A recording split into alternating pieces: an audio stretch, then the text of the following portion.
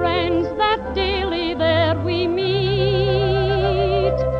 Not many will stand by in trouble or in strife, with counsel and affection ever sweet. But there is one whose smile will ever on us beam, whose love is dearer far than